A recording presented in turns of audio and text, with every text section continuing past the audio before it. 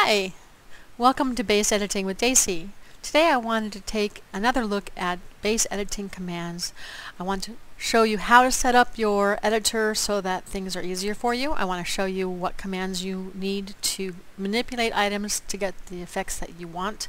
And I want to show you a few things about the base entry portal and how to place it and some commands that you might need when you have placed it outside of your base entry room.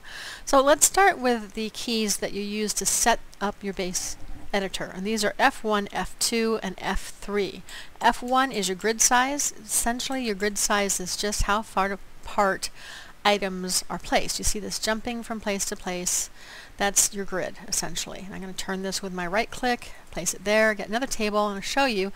I can't place these tables any closer than that. They jump together unless, no, that's as far as I can place it. So when you're trying to manipulate an item, the grid really helps you or hurts you in your placement, because if I'm trying to place an item, it's only going to go in a certain position on this grid. So if, for instance, I want to put these tables exactly together but not have them overlap and have them line up perfectly, I would set it to grid 1/4, because that's a great setting when you're trying to put lots of objects in a row and have them be right next to each other but still all lined up and everything. Now if I want to make some very precise placements, I'm going to turn the grid off, and that's what I usually do actually when I'm placing items, so they go exactly where I want them to, and I don't have to deal with where the editor is going to put it automatically. The next key is angle snap, and the first time I looked at this I'm like, what is angle snap and why would I ever need it? Well, angle snap is essentially just how far an item rotates as you turn it or you angle it and position it. It's really good for if you are wanting to turn something over and have it be on the other side. You can see immediately when that is in its proper position and not slightly off. I mean, the next angle out is very, very obviously not vertical or not horizontal. So that makes that easier. But also this is great if you want to, say, angle an object and angle a lot of objects all the same way, or you have a certain design that you want and each thing needs to be like 30 degrees to the other things to make a circle, or whatever you're doing. You can do it with the angle snap editor so that you can get things precisely lined up.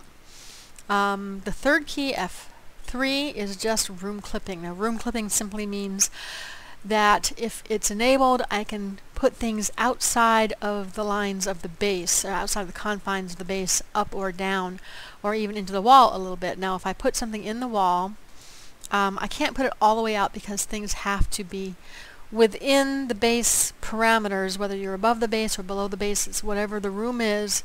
Some things can't go out of being technically in that room. This is still attached to the floor, so that's as far as that item is going to go. You're going to always have at least part of the item in the room when you're moving it.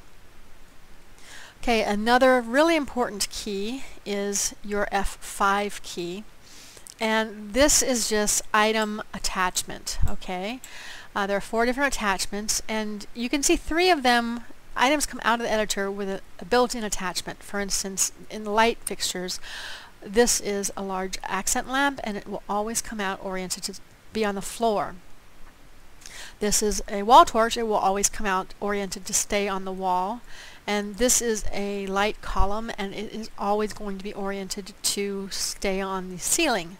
However, I can change these orientations however I like. If I would like this instead to be on the wall and sticking out, I can attach it to surface. If I want it to be on the floor and sticking up, I can put it there, because the attachment point is the base of this light column. So whichever attachment I have it on, that's what's going to attach to the, like this is attached to the floor, and so it's pointing up. Now if you use the wall attachment, the item will just go to the wall in the orientation where it usually comes out of the editor. So this usually is pointing down, so when I hook it up to the wall, it's pointing down. Now if I were to make this attached to the wall, I can just stick it on the wall and it is upright because it comes out of the editor upright. So those are just a few little quirks. So then you have your keys that manipulate objects, and these would be Shift, Control, and Alt. And Shift is just going to, if you hold Shift down and move your mouse, it's just going to make things move up and down.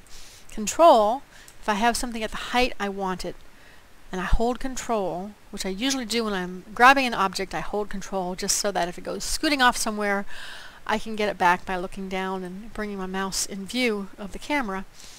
But I can just keep this, it'll keep it on the same level all day long as I'm holding Control. The second I let go of Control, it goes right to the next floor or whatever orientation it has. And then there's Alt, which turns an object side to side. Now when I use these keys in combination, I get two different axes. I get Control Alt, and this is going to turn it on the other next axis. And even if I change how this item is oriented, that's still how the item moves, and if I hold Alt, it's still going to go side to side, even though it's facing in a different direction. Then the third axis is controlled by Shift Alt. Hold that down, and you can see it's going to go a totally different axis. This one is side to side for this particular item. So that's basically how you manipulate things. Now you can put things together to form other objects. That's one of the very creative things about the editor. So I'm just going to demonstrate showing you this is an explosive rune, and it usually comes out on the floor. So if I want to get it on the table, what I'm going to do is I can either shift till it's at the right height and put it on the table, or I can change its attachment to surface, and again I'm holding Control so that even if I go off the table and onto the floor, since they're both perpendicular to, both perfectly at the horizontal axis, it doesn't matter which surface I go over. But if I was mousing over, say, the side or this bathroom wall, you can see the whole explosive rune has changed. It's echoing the surface that you're mousing over. So most things I want to move them on the surface or the floor attachment so they don't bounce all over the place. I'm going to turn my grid off because what I want is to be able to precisely move this next item. This is a candle, and what I'm going to want to do is put it in the middle of that item. I'm going to go ahead and make the candle blue also. Some items can be colored. So the middle of the rune is colored blue. I want to color the candle blue. And then when I hold Control, it's still not quite high enough. So I'm going to shift it up. Oh, grab the wrong thing. That happens sometimes. When you make a mistake, Control Z is the other key you're going to really love. I know I love it. Because it'll undo what you just did. And okay, so now I'm raising the candle up, and now I'm going to place it in the middle of my explosive rune, which looks to have gotten off the table somehow. I'm going to sink that down. There. So now I've made a little centerpiece for my table. And like I said, you can meld objects together, and it's a really creative way to use the editor. And it's really fun to go into other people's bases and see what things they have combined to make what objects. Now, about the base entry portal. When you start out editing, you have a base entry room, and the entrance room cannot be deleted. But sometimes you don't want to use the entrance room. You don't even want it to attach through a doorway to your big room. You just want the entry room to be somewhere else. So you can just grab this thing and it'll go anywhere there's a floor. Just set it down, no problems. Now, if you are working outside of the base, you're going to want to put it somewhere else. Again, the top of the base counts as a floor, so if I were making the base, I was filling in the base so I could work on top of it, you could just do this, and you can do it by either clicking on the box, or you can just raise it with your mouse, just pull and grab up.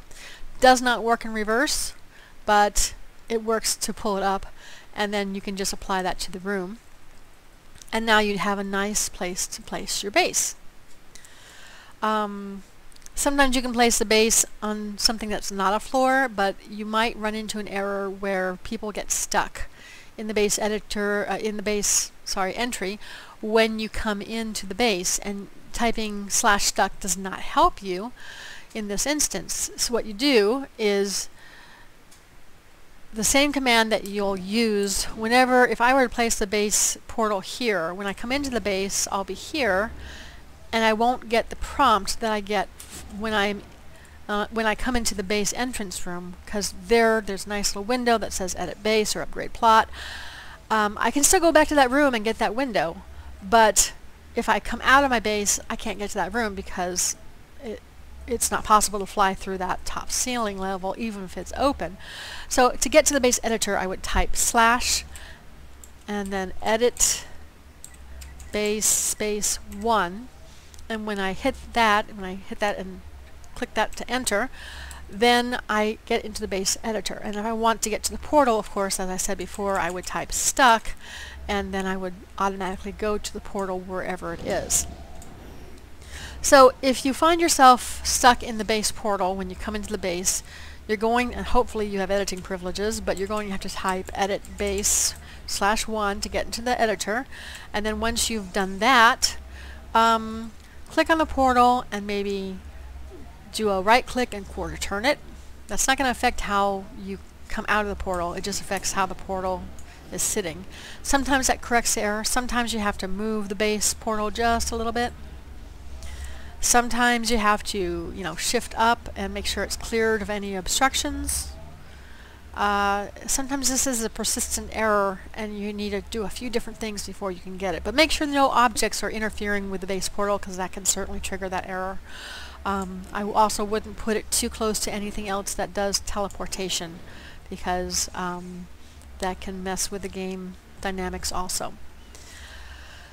So I hope that this helped, and that you can make a great base with the instructions that I've given you, and you won't get stuck in your base portal, and you'll know what to do if you do. Thanks for listening.